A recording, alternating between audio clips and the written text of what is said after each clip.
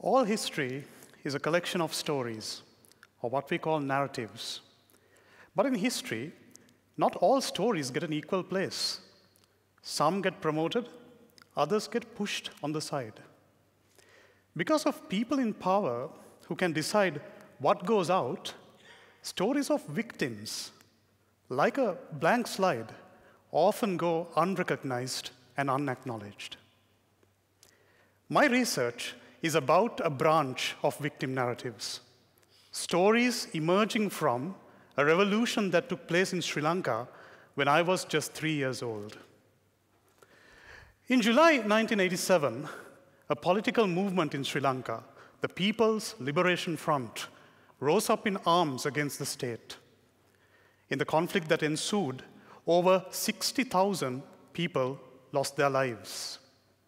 A vast majority of these killings were carried out by the state military, who enforced abductions, incarcerations, torture, rape, public display of bodies, enforced disappearances.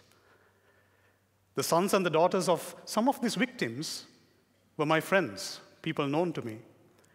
The trauma of losing a near and dear one haunts them to this very day.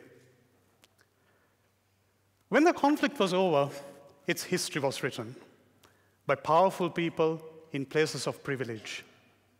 The victims, they had a story, but that story was pushed into the margins. It was suppressed.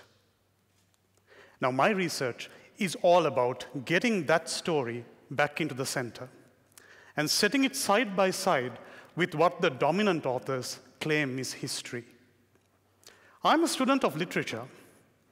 Using conceptual tools that are available in literary theory, I analyze the memoirs of writers who have gone through the camps, who have survived with mental and physical scars to bear witness to what exactly took place behind closed doors.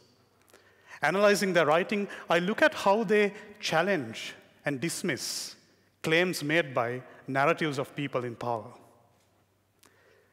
My research is all about giving a voice to a stolen and murdered generation of people.